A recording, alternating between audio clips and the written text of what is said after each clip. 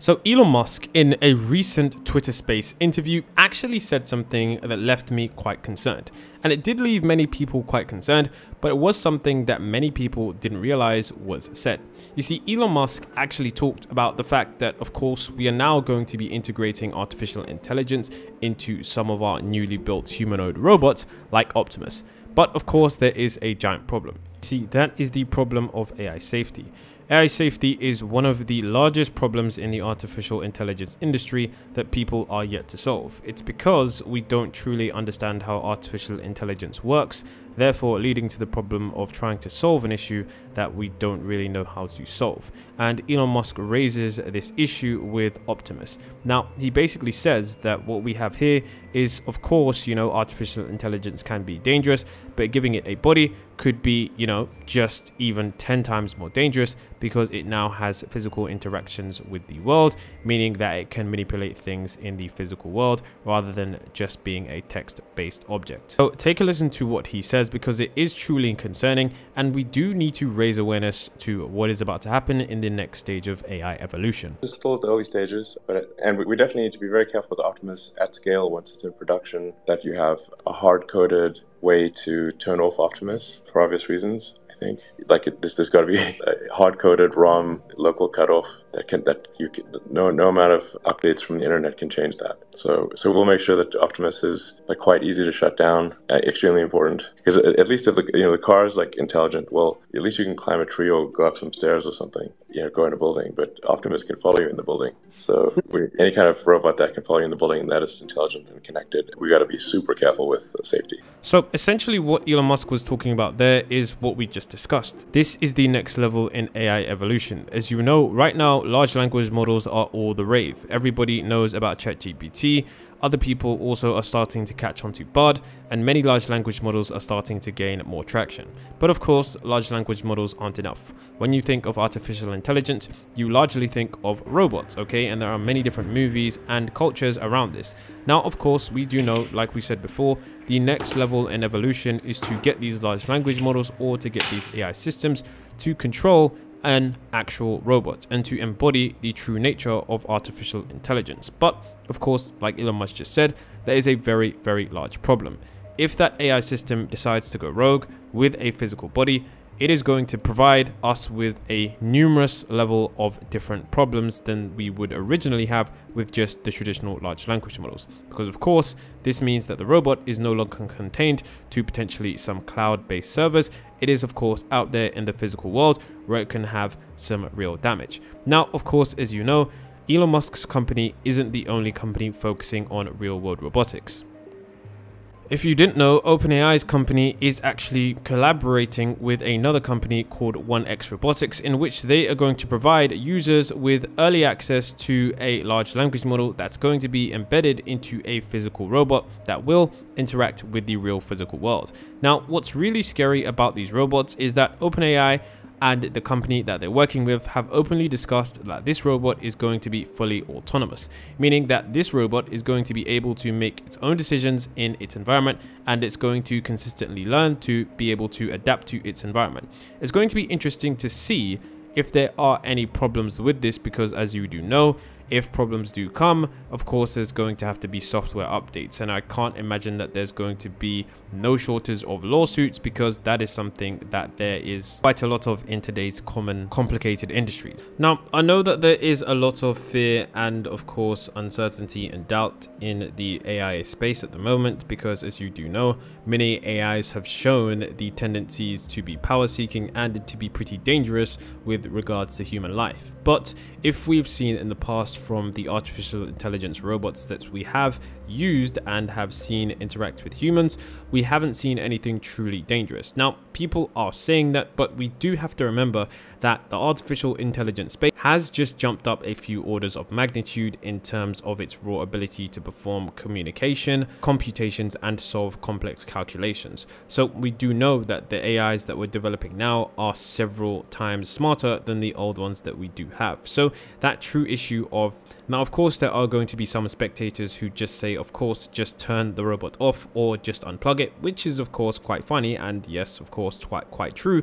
But it does remain that we have to understand that these robots that we're building, we don't fundamentally truly understand how they work. So even if there is an off switch, chances are that sometimes it might not work in certain case scenarios. Now, in terms of when these robots are going to hit the market, we do know that OpenAI's 1X Neo robot is going to be released in around summer 2023, which means that anytime now we could get an announcement where OpenAI and 1X Robotics might come on stage and just simply announce their new robot. They've already done this on the webpage, and many investors and many people who are going to try and buy this robot are going to be eagerly awaiting.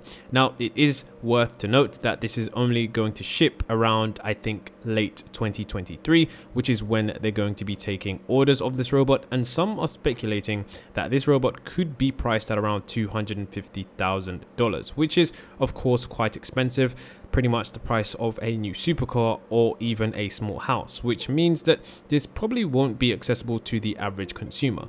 But nonetheless, as you do know, remember, if we look back in history, when the first television sets were announced and the first cell phones were announced, they were of course also quite expensive and of course quite rare, and over time you can see that the price of these normal things that we now take for granted have actually come down, of course due to economies of scale. So even if these artificial intelligence robots are relatively expensive upon release, rest assured that in the next coming years these products are going to be significantly cheaper and more readily available, just because of the economies of scale that we are about to witness. And we do know that there's going to be large-scale robotics factories being built all across the world, as it is going to be one of the hottest industries coming in the next century. I know that this video has mainly focused on the extreme dangers of these advanced robots with artificial intelligence that are now being developed by companies like OpenAI, Tesla, and many others, but I think many people do miss the mark when it does come to artificial intelligence, because